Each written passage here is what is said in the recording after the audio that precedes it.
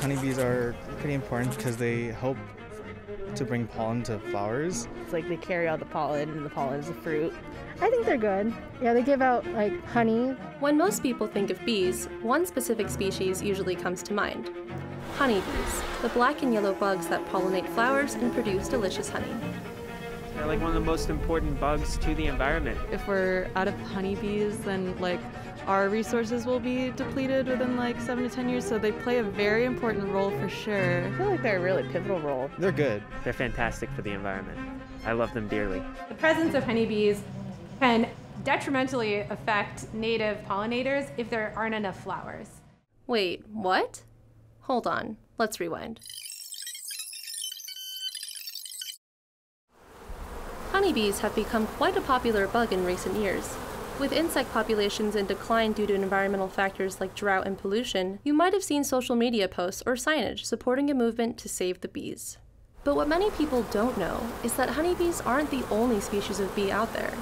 And as it turns out, their presence can have some serious consequences for the other pollinators that they share their resources with. So what is the truth about this beloved environmental mascot? Are honeybees actually bad for other bees? We set out to answer this very question. But what we found is a complex web of interconnected problems relating to the environment, agriculture, and even the food that we eat, all with the honeybee at the very center. So come with us on our mission to find out what's the buzz. This is Professor Sevan Suni, a pollination biologist at the University of San Francisco. We spoke to her to find out more about the role that honeybees play in the environment. I study how plants reproduce, but specifically how animals facilitate that by transferring pollen among different individuals. There are many animals that can pollinate. So hummingbirds, of course, are really important pollinators, moths, butterflies. We do think of honeybees as the quintessential bee, but there are 4,000 species of bees that are native to North America. There are 20,000 species of bees in total globally. Honeybees are not native to North America. So how did this non-native species end up here in our yards and farms? Well, humans have been keeping bees and consuming their honey for thousands of years.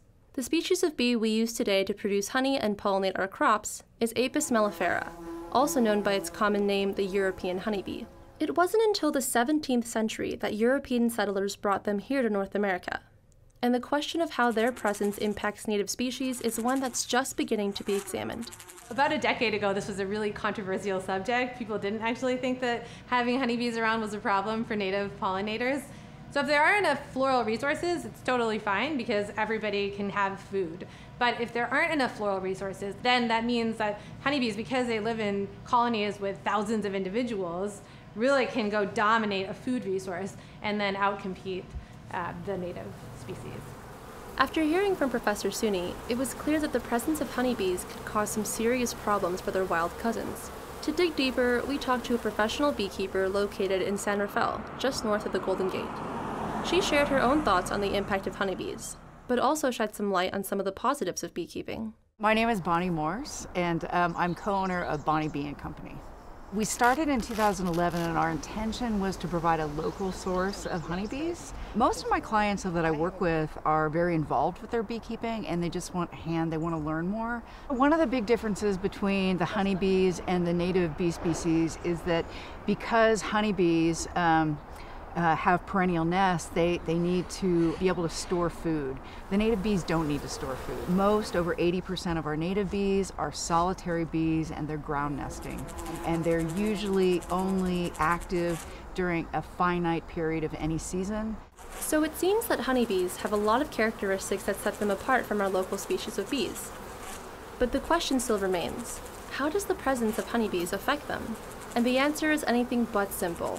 The impact of honeybees on native pollinators is going to depend on a few things.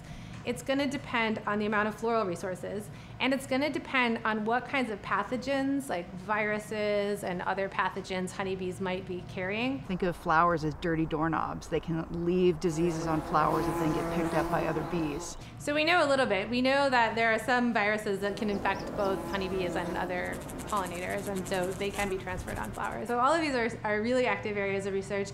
Lots of challenges. Apart from that, the drought, that's causing problems in forage. Wildfires, the smoke causes problems. Depending on the year and what burned and when it burned, it resulted in anything from catastrophic losses, chemicals. I mean, even here in the urban environment, there are way too many chemicals used in people's gardens, and bees can get themselves into trouble. It's hard to keep them alive. Despite the environmental challenges that beekeepers face today, there seems to be no shortage of people wanting to get into this niche hobby. There has been an explosion in the interest of backyard beekeepers. In 2005, there was 25 members of the Marin County Beekeepers. Now there are 350. I would say that the interest in resurgence in beekeeping, even though maybe is putting a little pressure in some areas just by the number of hives, it's leaving in its wake something even more important, which is people reconnecting with nature. From the bees, people start paying more attention to what products they're using in their yard because they're concerned about their bees. They're concerned about what's flowering in their yard that might help support their bees. And it's really nothing short of a social or revolution, in a sense, of like reconnecting with nature and understanding. I think in general, if people are practicing backyard beekeeping and there are enough floral resources around, then it's a great thing because it's getting people interested in biodiversity and pollination.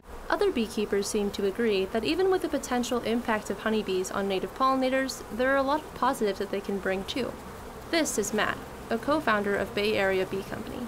Yeah, so Bay Area Bee Company, we picked our name on purpose. Everything we do is about the health of the bee, the environments that they live in. We have thousands of hives all over the Bay Area. We've got them in Berkeley, we've got them in Oakland, we've got them in San Francisco. So it's a moving number, but it's a lot of bees.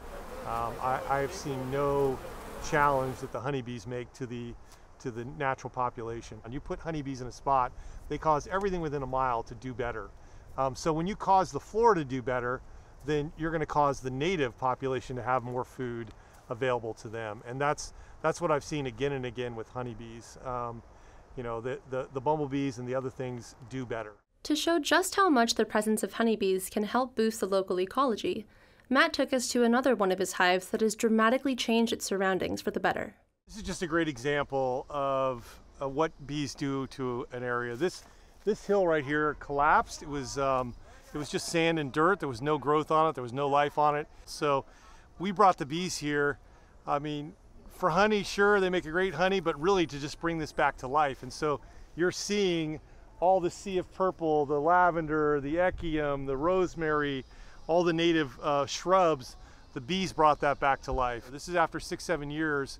You had a hill that collapsed, that was just dirt and some grass, and now it's full of life. It's stopped eroding, and it's full of native and honeybees enjoying all the great things to eat. I've seen bees here in the last decade around our honeybees that I never knew existed in this town, and I credit our honeybees with bringing them back. The flora is better as a result of the honeybees, and that means that flora is better for hummingbirds, butterflies, native bees, whatever it might be. They all benefit.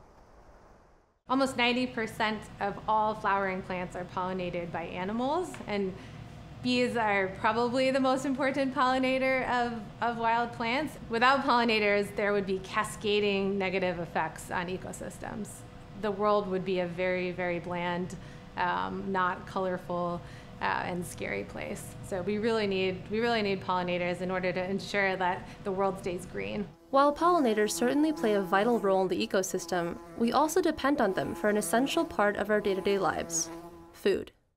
The statistic that we often hear is 1 out of every 3 bites of food that we eat is directly tied to pollination by bees, and it's usually honeybees. They are trucked around the country on flatbed trucks, and they are rented out by people to pollinate their crops. And they are essential for the production of almonds, for the production of a whole bunch of fruits and vegetables.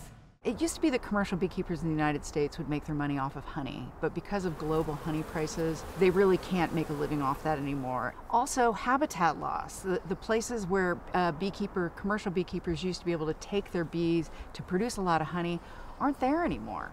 So where are commercial beekeepers making their money now? Pollination. Well, I think the thing you should remember is if you talk about bees in the 1940s or 1950s, there was no such thing as somebody who was in the pollinator business.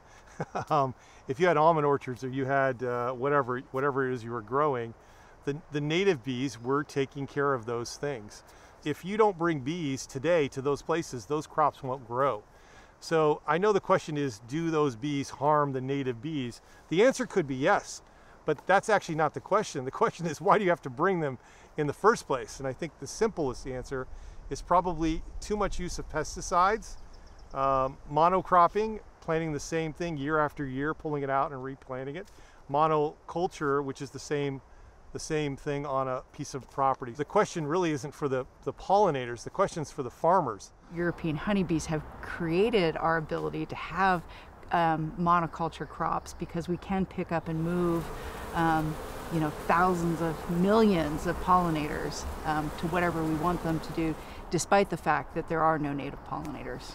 Native bees have pretty much been annihilated. They can't survive in those environments anyways. They can't survive in a location where there's only one flower, like for a single crop, that's only blooming for 2 or 3 weeks out of the year. I mean, it's not really a question of native bees or non-native bees. The question before that is, do you want to eat almonds? Do you want to eat citrus? I mean, do you want to have a produce section in your local grocery store? If you don't bring pollinators in, you won't have those things. So even with all the problems that commercial pollinating causes, our agricultural system relies on honeybees to produce the food that we eat. We reached out to Daniel Chavez of Sutter Butte's Honey Company, a large-scale commercial pollinator, to get a statement about the impact of pollination on native bees. However, we received no response.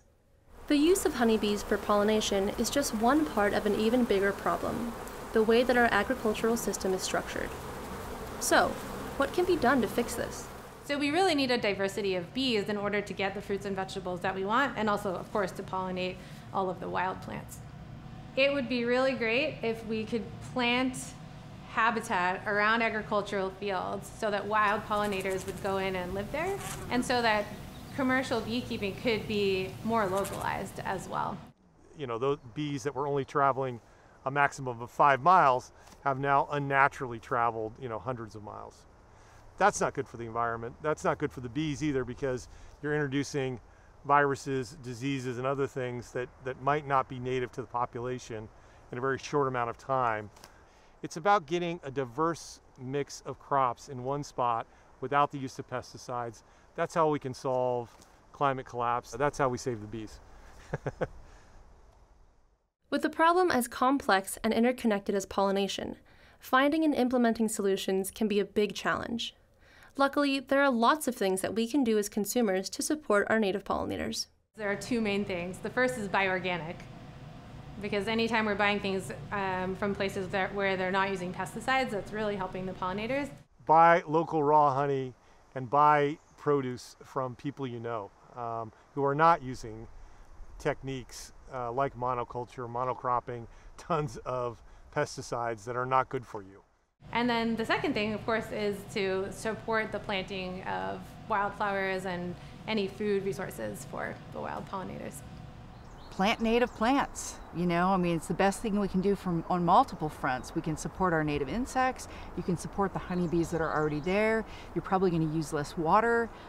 It's really important to plant plants that are native to your region because they require a lot less resources, a lot fewer resources, right? So fewer impacts on other local species as well. There's over 40 million acres of backyard lawns in the United States. Can you imagine if just a fraction of that were turned into native plants, how we could support our native pollinators and insects that we rely on?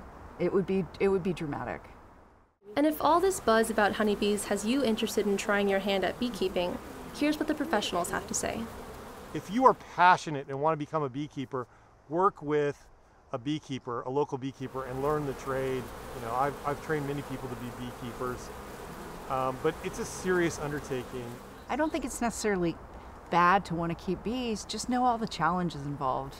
And be prepared to help be part of the solution. If people say that their primary interest in having bees is honey, I recommend save your money and your time and just go out and find yourself a local beekeeper and buy their honey and support them.